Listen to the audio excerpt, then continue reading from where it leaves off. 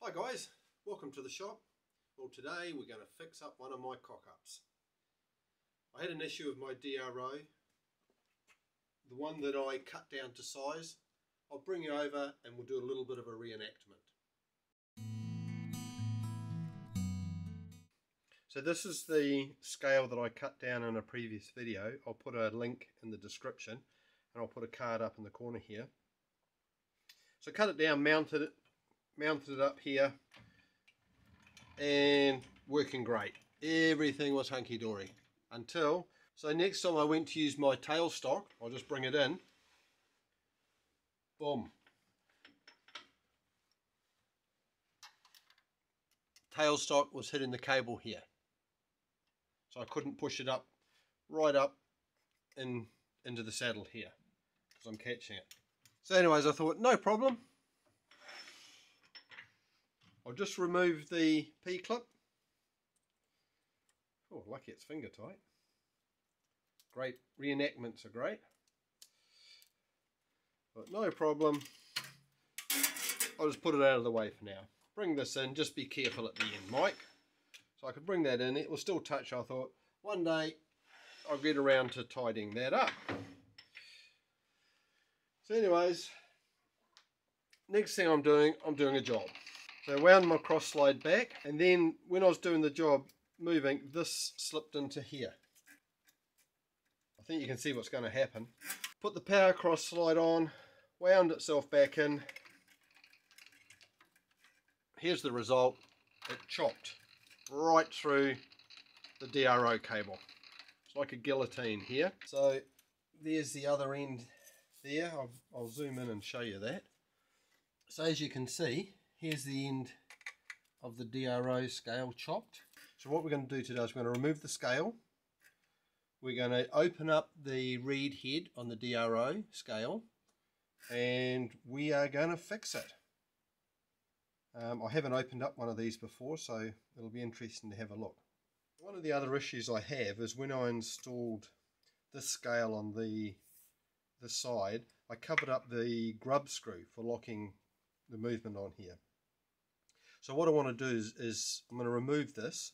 When I put it back on, I'm going to stand it off, and that way I will change the grub screw for a hex nut, so I can put a spanner down and lock the movement on this.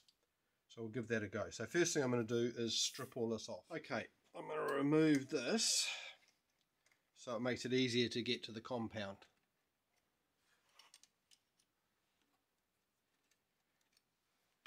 And what sort of muck will be under here? Yep.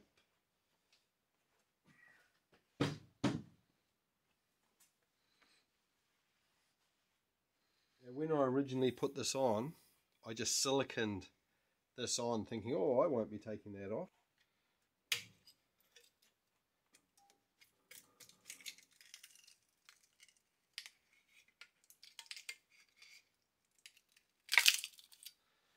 Oh, that wasn't as bad as I thought.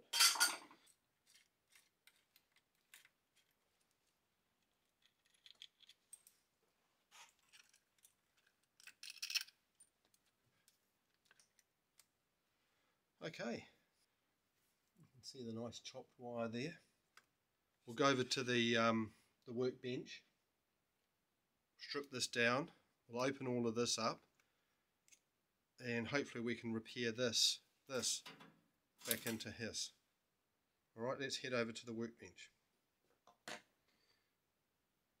Open this up. So it's just got a couple of little Phillips machine screws. Let's get a container.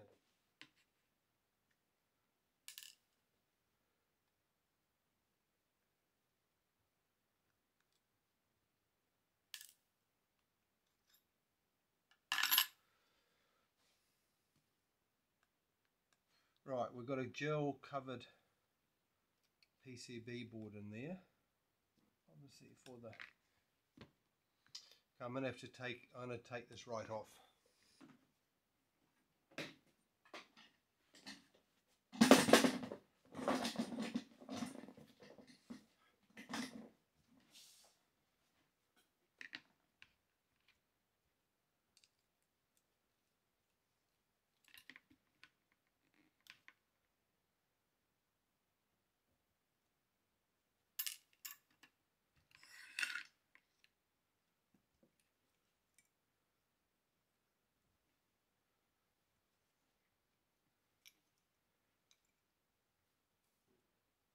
Okay, we're going to have to get this board out. Okay, so what I'm going to do is get rid of this.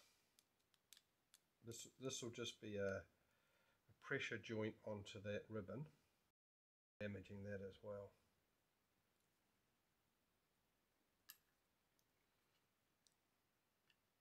No, it's not. It's soldered. It is soldered. These are actually plastic screwdrivers. They're made for when I work on electronics, so you don't get an electrical circuit between you and the electronics. Hear that banging? That's Cynthia's got dinner ready, so she bangs on the floor upstairs, so I know it's time for dinner. Usually you're allowed okay.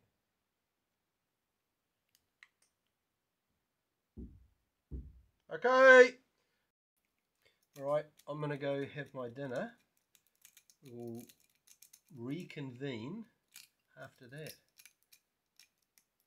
What I've done, I've worked away and I've slowly cleaned all the silicone out of this area. I'm going to try and wedge it up from these holes. Oh. Just have to be careful I don't damage this. Would have liked to have got this out, but we'll see if we can get that out in a minute. Oh, yeah, we've got a little bit of movement, and I'm sort of wedging the screwdriver in the hole. Yep, she's coming up. That's us.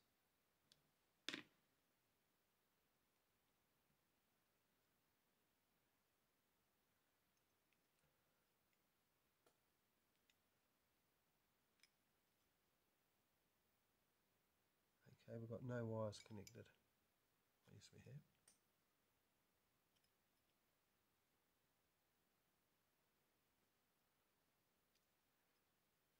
I don't know if you can. Let's get a set of long nose pliers. So these are soft jaw ones. These pliers, they got no grip on them.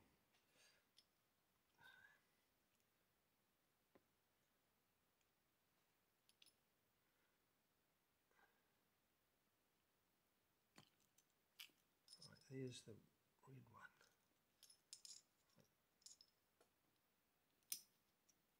I don't know, is that black on the screen? I think the black one will be the screen. Yeah.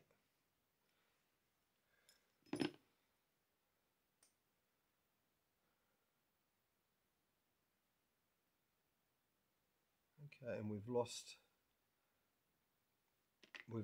the broken wire, but I can pretty well see there's a solder joint there. So we'll be able to reconnect that.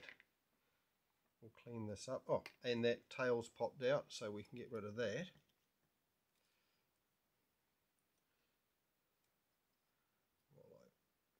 No, we can't. I think it's just so much. So that just pushes in. It slots in.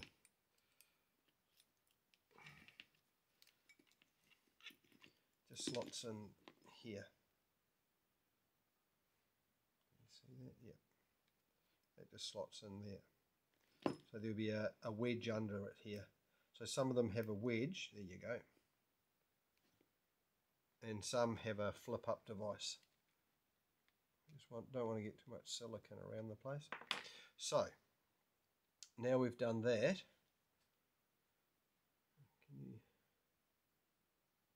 That's the board.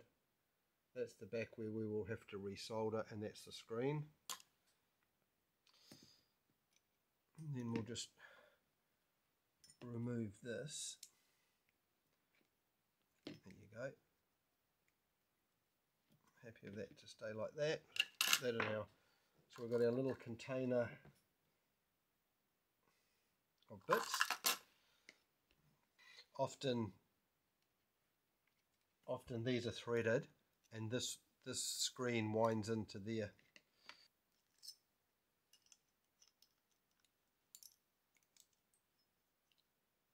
There we go. So that screws out. Yep, there's our screen, was hooked up to that. So this is just threaded to take the outside steel layer, and it will just wind in. I'll remove from the lathe the rest of the wiring for this one. We can get it all we can get the end cleaned up, the screen made off, we'll put it back in, all the cables through, and then resolder it. So I've stripped this out of the off the lathe. I'm going to wind this sheathing off because man, geez, tough stuff. I'm just going to open it up.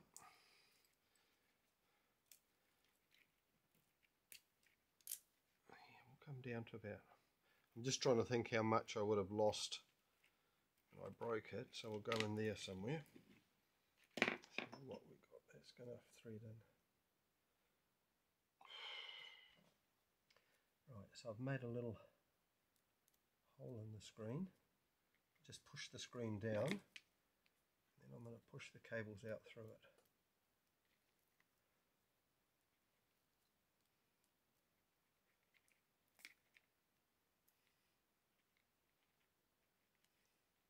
The silver paper comes with it, but of course this has been so munted on that other end. So I want to into a wire.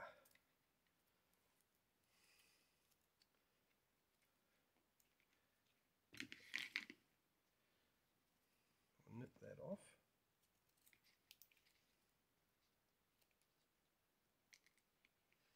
And don't do that. I've just cut the cable. So I'm going to have to bring it down to here now. I'm going to bunch up my screen, make a hole in it.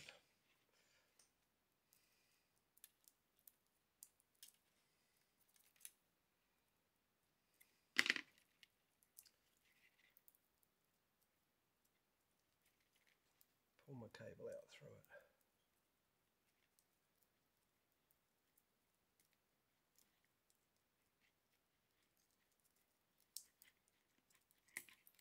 That's normally how it comes out, like that. Stretch out make a nice cable out of the screen. And this time, be more careful.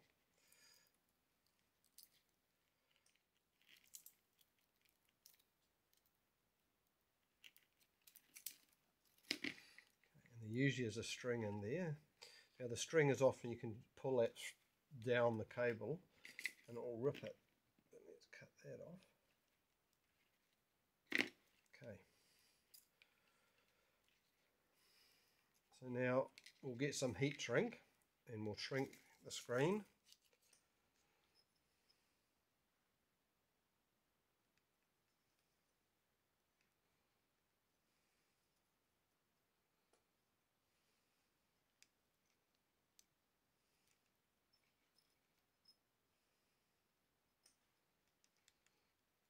There we go, we're through. So now I'm going to cut this cable tie.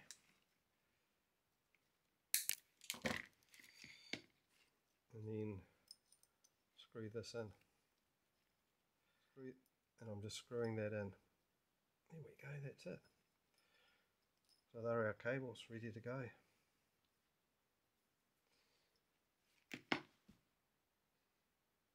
Alright, let's solder it all up. Good morning all. Back on our DRO scale where I'm going to repair it. Overnight I've done a little bit of research on the pin out for these cables. I don't want to open any of my other DROs because as you saw it was all siliconed up. So after a bit of, I'll just bring you in a bit closer here. So I took the cover off this, the other end, and I got my cable colorings. And I've also got one last cable connected to this little board here.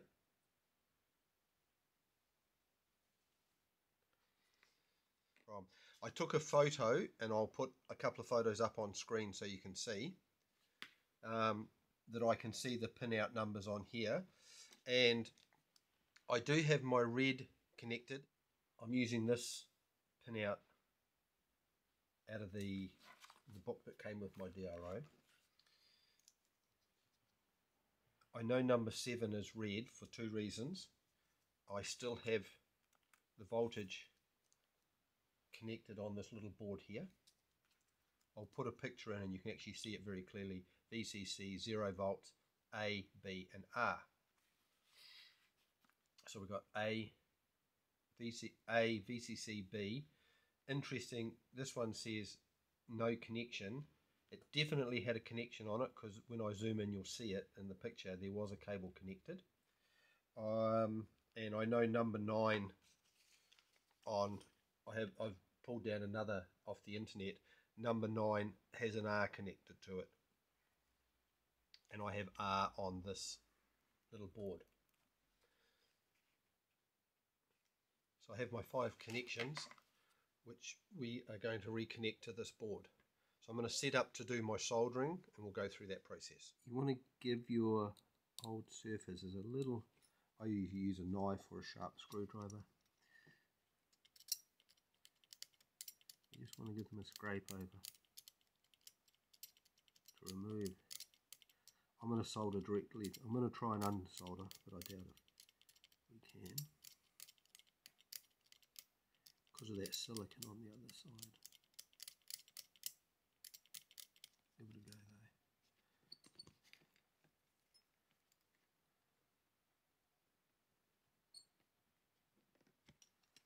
Yeah, I don't like our chances. Not even going to try.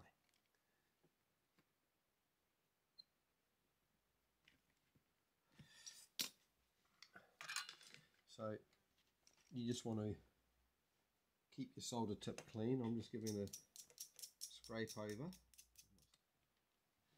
I'm going to have the same problem here, I'd say. Get a bit of solder on my tip. I'm just going to go over each contact. I'm a bit of a shaker, which doesn't help. Get a blob of solder.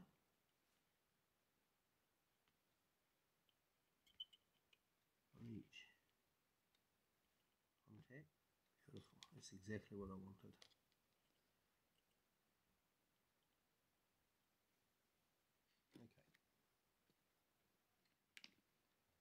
That's a tricky. It's hard to strip.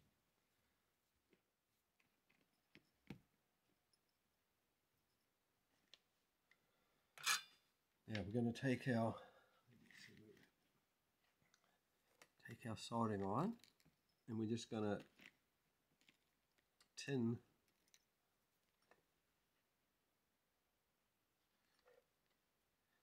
each one. Once again, I get the shakes, so always had it, even when I've been, all my life when I've been soldering. We're just getting solder into the cable.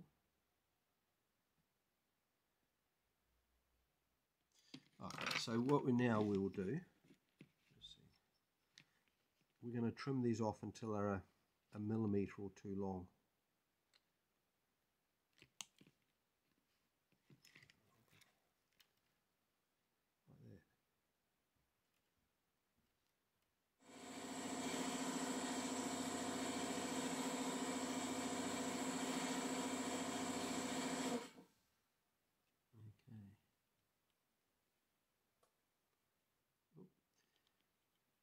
It's easier if you don't shake.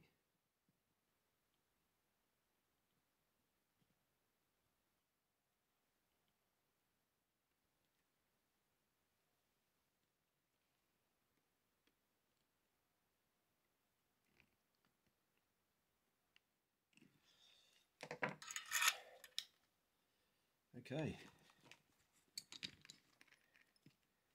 so that's our board resoldered. Now, what I would normally do, and I think I will, is I usually get my hot glue gun, and so that I take the pressure off those wires.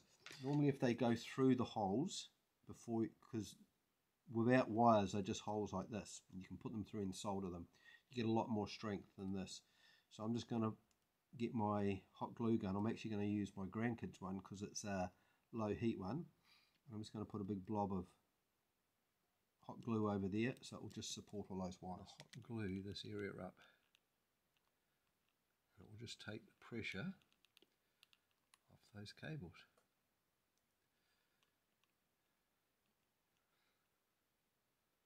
So as you can see, that just takes the tension off the cables, pulling on that joint.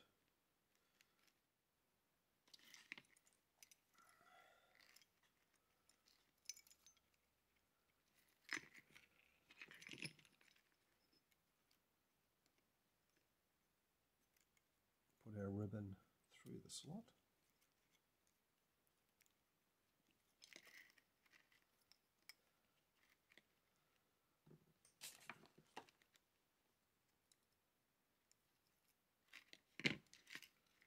While I've got it there, I will put that cover back on. So that's it. So now we can actually put it back in.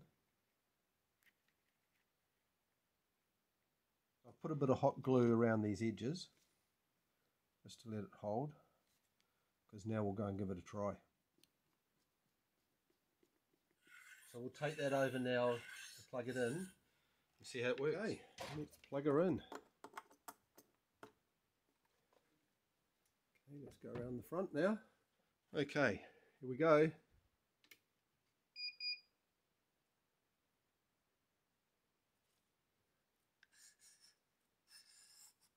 Perfect.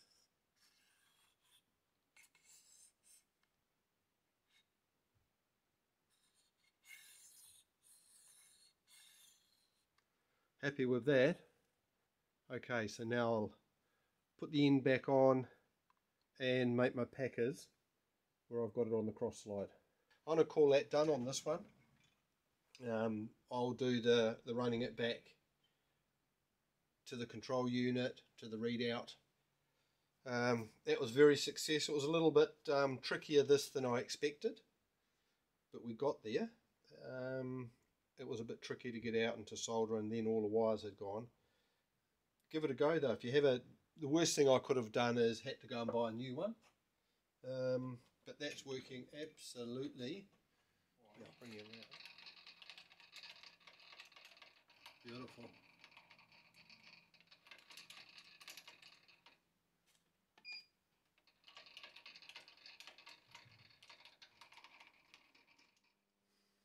Okay guys, that worked out really well. Here's the packers I put in, and two down here on the reed head. Gives me my gap that I wanted so that I can lock my cross slide. I'd really missed having the scale on this one, so it's good to have it back in use. I've already used it. It is really accurate as it was. So I'm pleased with the outcome. Thanks for coming along. I hope you enjoyed it. I hope you got something out of it, and I'll see you on the next video.